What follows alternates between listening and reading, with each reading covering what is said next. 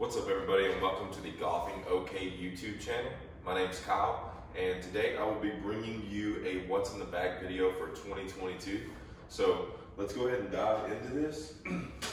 I do use the Titleist PermaSoft glove.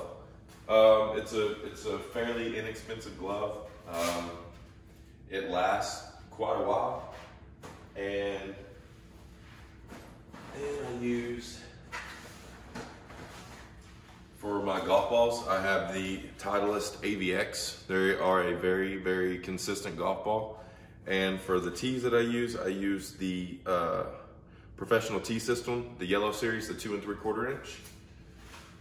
And let's see, I do use a line for my golf ball. So I just use that with a Sharpie.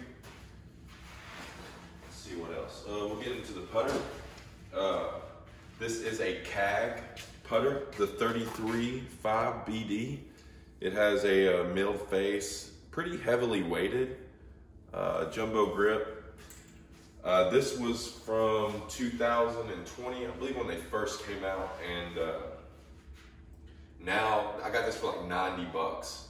Now they're going for almost $300. So it's a pretty good putter brand. So for the driver, I use the Ping G 425 Max.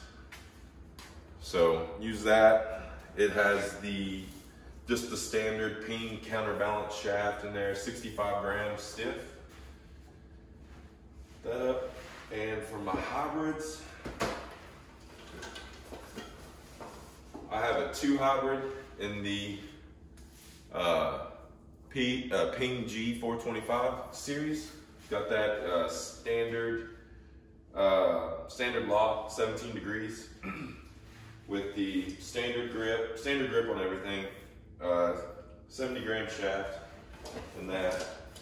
I've also got the 3 hybrid, and moving down into the irons, I am using the Mizuno JPX 921 Tours in the KBS Money Taper 120 with the Golf Pride Z grips on that. So these are pretty solid irons right here. I switched from the Taylormade P760s into this.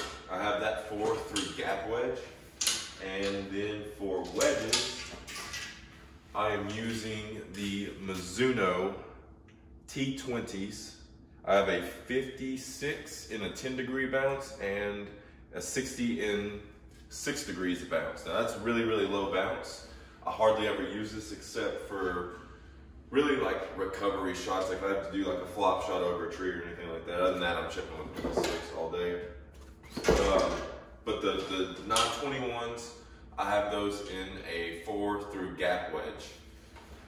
So I do carry some alignment rods with me for warming up, make sure everything's good like that. But yeah, that's it for the bag. I do have a Taylormade stand bag, carry bag, whatever you want to call it. So, but yeah, hopefully I get some course vlogs in for you guys this year, hopefully this weekend. So please subscribe to the channel, stay tuned in, and thanks.